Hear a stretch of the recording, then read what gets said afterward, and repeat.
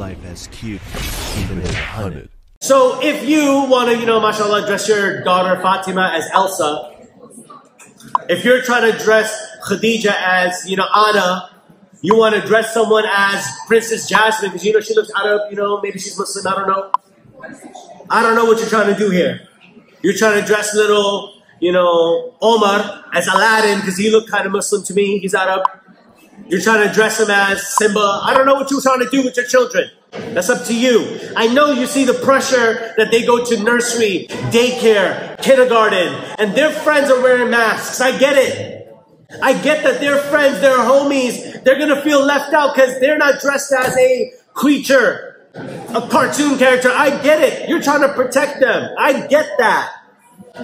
But are you protecting them and sacrificing your values? That's a question you got to answer, not me.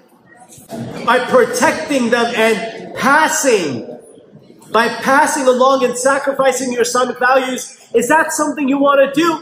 I'm not going to answer that for you. If you want them to dress up like Moana, that's your choice. I'm not going to stop you. I'm not going to say, what are you doing? No, that's your choice. You know what's right from wrong. There's a lot of pressure to make sure that you fit in.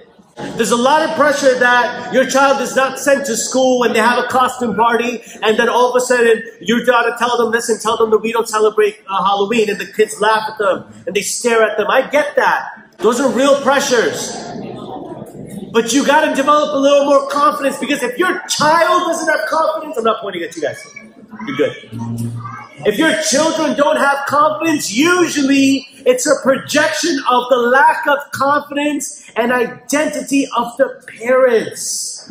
So if you want your children to have a strong, confident Islamic identity, it starts and stems with the parents. If you're just that concerned, don't send them to school that day. Don't send them to school that day.